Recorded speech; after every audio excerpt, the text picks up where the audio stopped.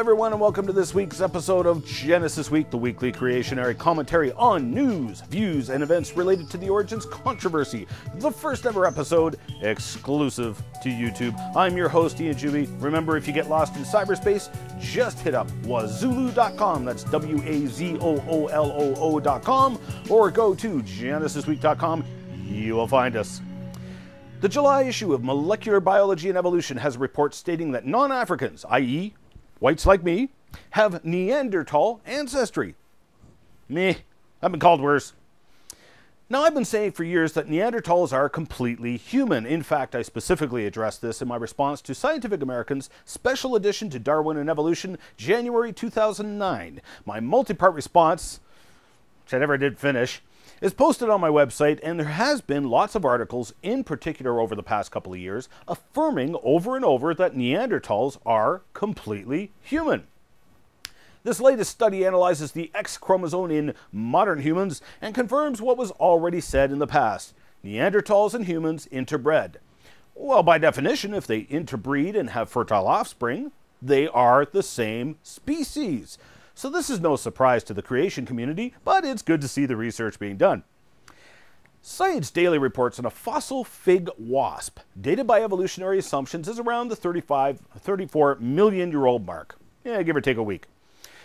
The fig wasp is a fascinating insect in that the wasp is dependent upon the fig tree for its existence, and the fig tree is dependent upon the fig wasp for its existence.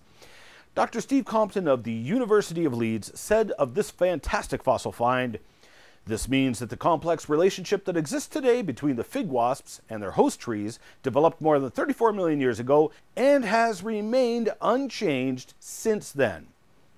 So 34 million years of evolution has caused the fig tree and the fig wasp to evolve into the fig tree and the fig wasp. That's not evolution, that's stasis. Things reproducing faithfully after their own kind, and it is powerful evidence for creation. The fig tree and the fig wasp actually make a codependent relationship. One can't exist without the other, so which came first? The fig tree, which needs the fig wasp to live, or the fig wasp, which needs the fig tree to live? Or were they both designed and created together at the same time? This is powerful evidence of design, a designer, and creation.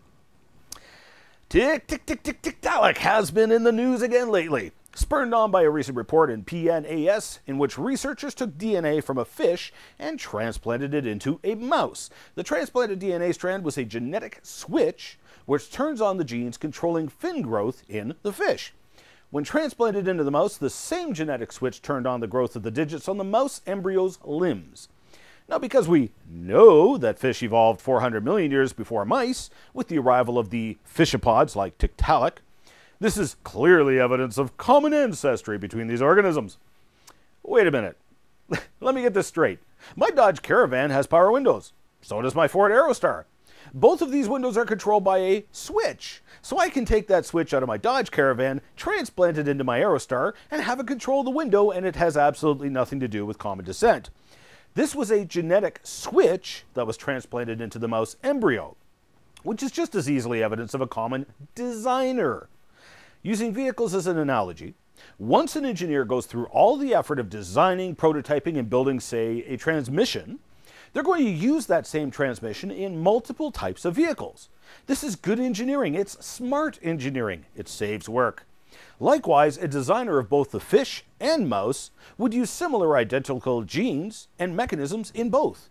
That's smart engineering, and it has nothing to do with common descent. But this study was inspired by the famous Canadian fishapod Tiktaalik, found in the Canadian high Arctic in 2004. Evolutionists believe that fish grew legs and walked up on land and have a sequence of these intermediate fishapods, halfway between fish and the land-walking tetrapods.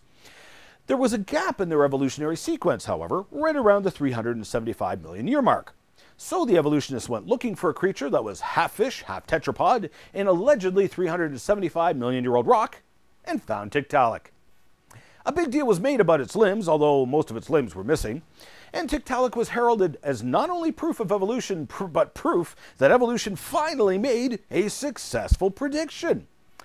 Well, apparently nobody informed the genetic researchers that Tiktaalik was hurled out of the evolutionary tree in January of 2010 with the discovery of fossil tetrapod footprints in Poland, dated by the evolutionists as 395 million years old. Don't know if you noticed or not, but obviously feet were around before Tiktaalik, which was supposedly trying to evolve feet.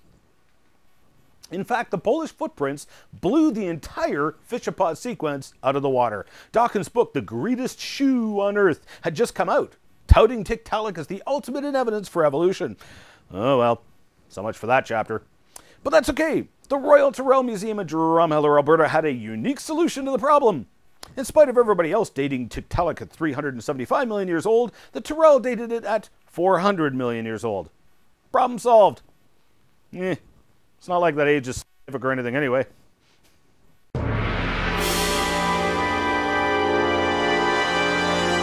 Woohoo! Mail for me?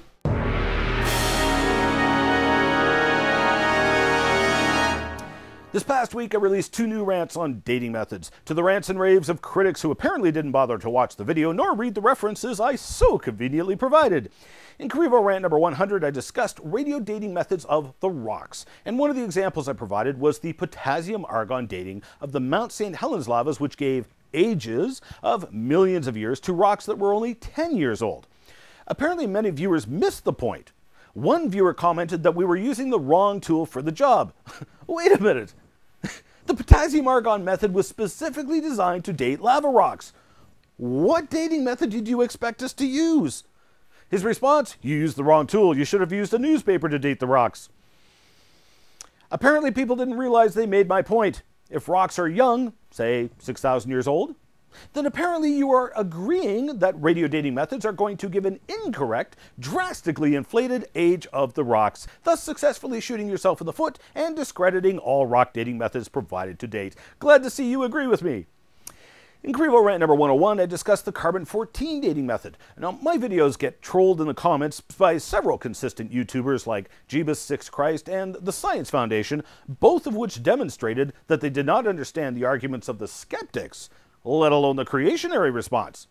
Jeebus6Christ wrote, "Ha ha ha, 99% uranium. I guess you do not know how radiation works. The coal does not have to be uranium in order for it to be irradiated by uranium. Moreover, this is why people laugh at creationists. Ha ha ha." Well, thanks for writing in, Jeebus, but apparently you missed the point.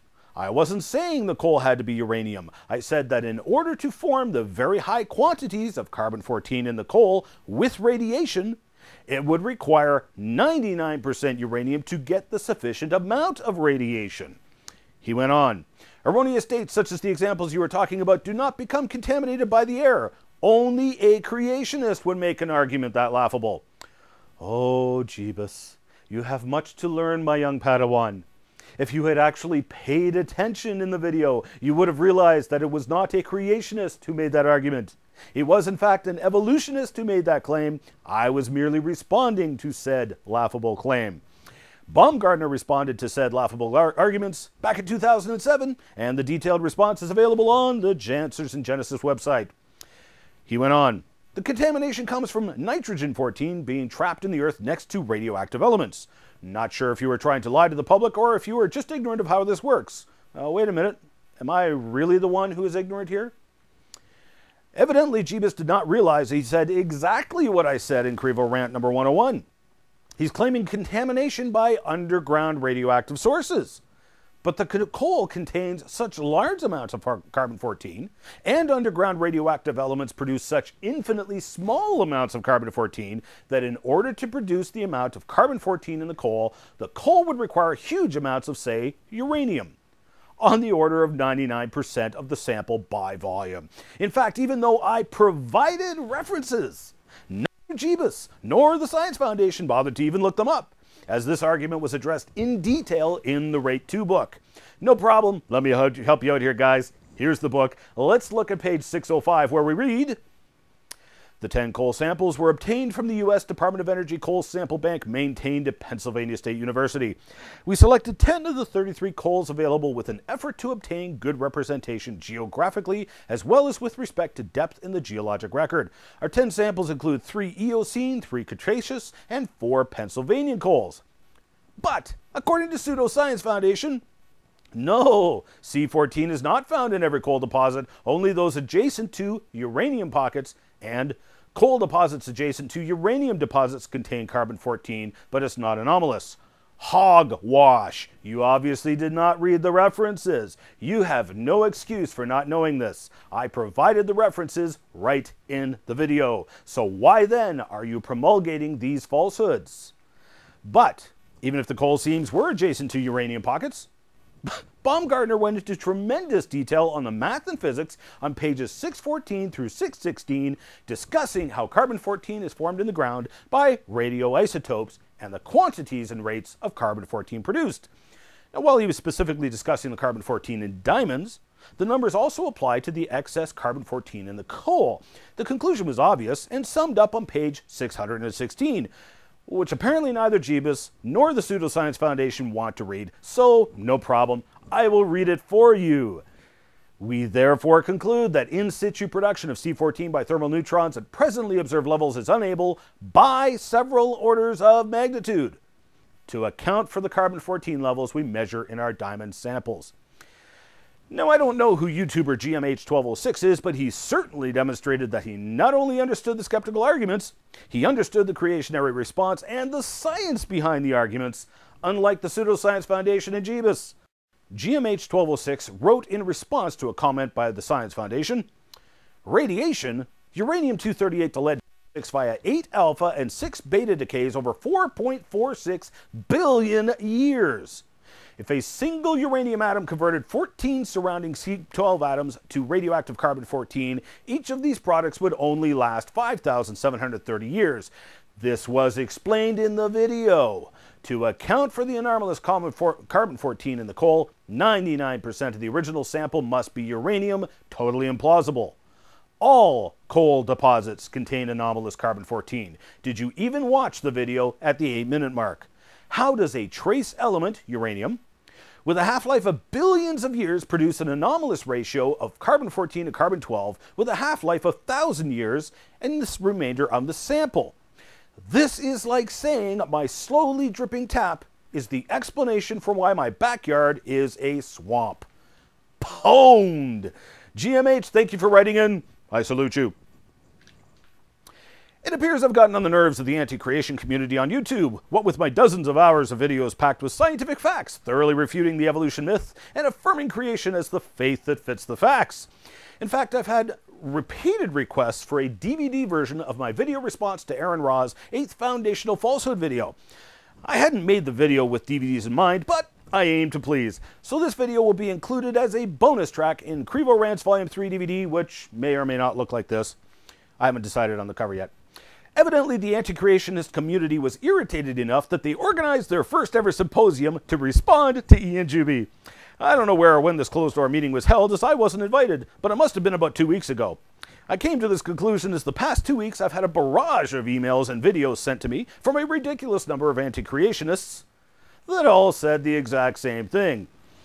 Apparently, this meeting of the minds must have agreed upon what their best arguments were against all of the profound scientific evidence that I have presented over the years.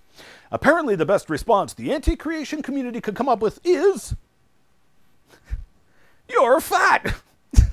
You don't even have a university degree and you're not a professor!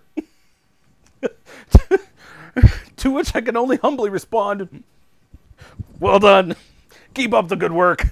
I'm sure you're convincing countless numbers of the truth of the evolution myth with your scientifically compelling and intellectually stimulating arguments. And the best of luck to you at next year's symposium. Enough of that for this week. I'm your host, Ian Juby. Please subscribe to my channel. Remember, this program is exclusive right here on YouTube. And remember the words of Christ who said, I am the way, the truth, and the life. No man comes to the Father except through me. See you on the flip side. Attention all personnel.